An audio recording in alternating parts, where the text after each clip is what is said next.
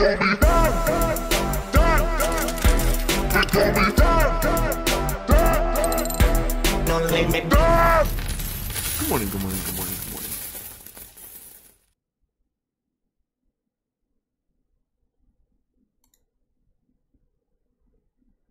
All right, market took a nice beating. Just kind of hanging out around 7. The hearing today, SEC, well, it wasn't terrible, in my opinion. ICOs are the ones that are going to be targeted after the most. Really going to crack down on ICOs. Not sure how that's going to play out in the future. Definitely going to be wary moving into the future, making sure that the ICOs I pick are going to be just really trying to see what happens, right? Because they've been huffing and puffing, and now we're about to see, because they said 0 ICOs have come to them to be licensed and regulated. So we're going to see what's going to happen. It's not terrible. It's not the worst idea, really. What ICOs have been doing anyway, just cutting out the USA altogether, right? You say if you're from the USA, you can't invest. So it would be interesting to get regulation, so then we could, USA could be added again. So people from the USA can actually invest. And one of the things that I noticed was, see, there's 2 different things.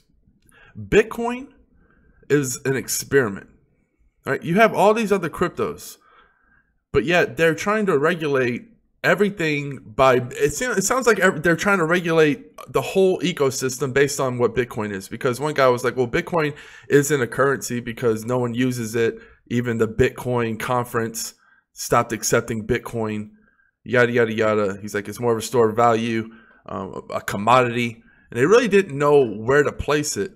But then you have other cryptos that are currencies. And then you have other cryptos that are operating systems that are more of a platforms to be, like a Windows. What would you classify Windows as, right? Like, it's interesting because there's so many different cryptocurrencies that do so many different things. Hell, you can have cryptos that are backed by commodities, and we're starting to see that. Backed by food, backed by energy.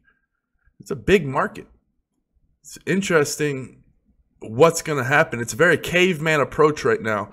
And that's what we're seeing. We're seeing like the big 100-pound elephant actually move, which is the government, the USA. And a lot of people, what the USA does, a lot of other countries will follow suit. And to be honest with you, it wasn't terrible. It was a bunch of old people that didn't really know much about crypto talking in a room, and they all basically came to the same conclusion. They didn't really know. It was leaning towards a commodity, but even the guy said, when they're talking about Bitcoin, we're talking regulate Bitcoin. Bitcoin's an experiment. It's a human experiment. It's something that's completely different. It's amazing what it is. There's cryptos like Civic. You shouldn't lump it in the same thing as Bitcoin. Civic's a service, and Bitcoin is this whole new monetary system run by math. It's trustless, and the whole world can tap in and use it.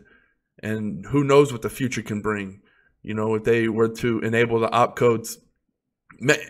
And that's one of the things. It's weird because Bitcoin is king right now. And a lot of people, a lot of haters want to bring it down. Even if there were mempool attacks, whatever you want to say, the high fees and the bad publicity that a lot of people brought, what was once a good, fun culture to be a part of, it still is, don't get me wrong. Still a lot of great people. But we see a lot of unnecessary hate. And that's not good, because it's kind of like Bitcoin's like the kingpin going into court.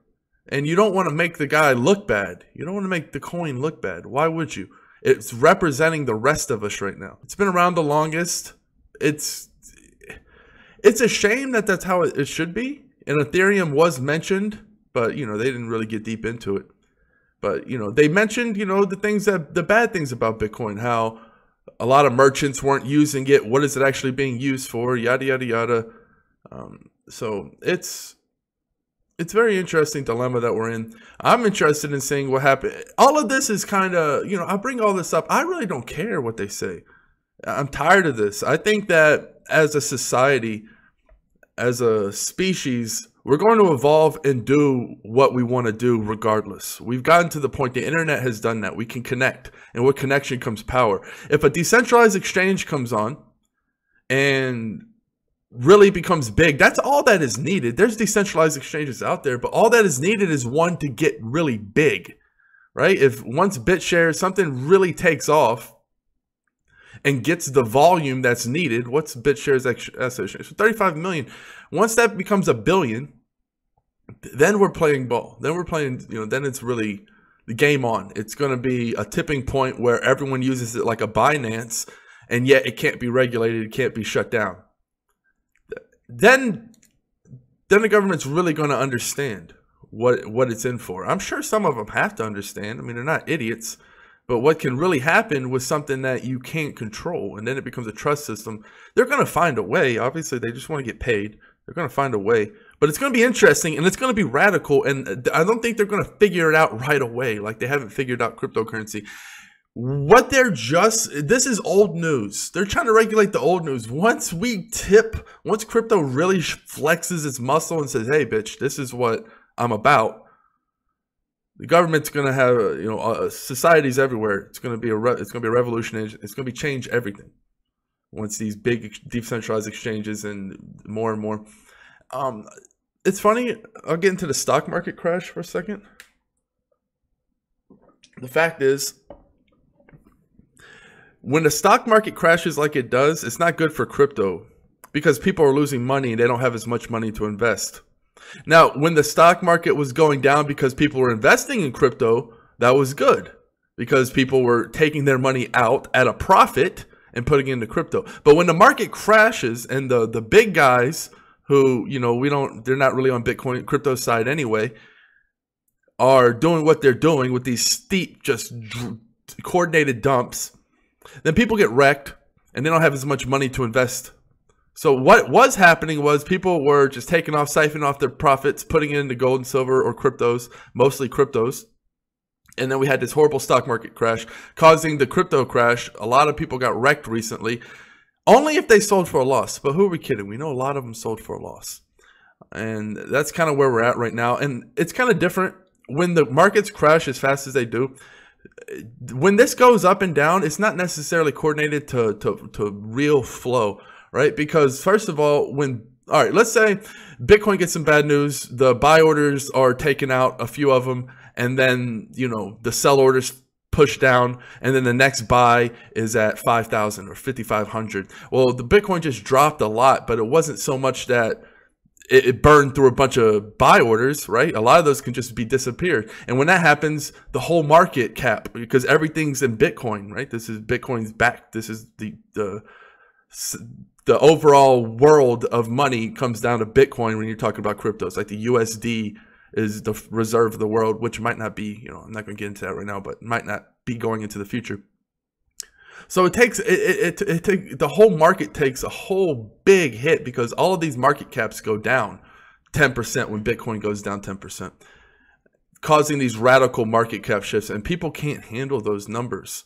A lot of them do sell.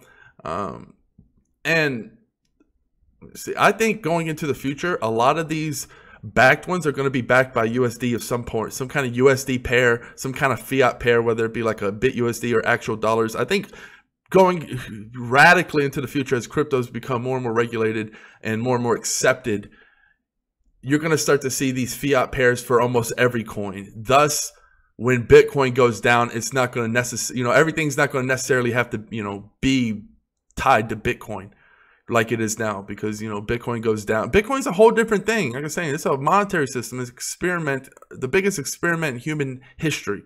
No one's ever done something as radical as this with Bitcoin, and it's amazing. It's the biggest. It's the strongest blockchain.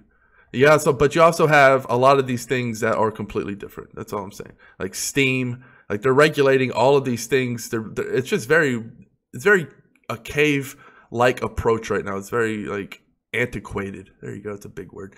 I honestly think Bitcoin should have raised the blocks. I already said that before. The fees really, the whole shitstorm and the fees being high, everyone did everything they could to just destroy Bitcoin when it came down to it. I think there was a bunch of coordinated mempool attacks. I think there was a bunch of shit going on. And I don't know, hopefully people learned that we're still not there yet. We have to be humble. I set the timer for 10 minutes because I've been going over too long. If I want to be doing these videos, 5 days a week or whatever, I have to pace myself. I find myself going for 20 minutes. But I'll go ahead and kill it here. Talking about going to Venice Beach on the 11th. I'm going to be there. The Legend Crypto Daily is going to be there.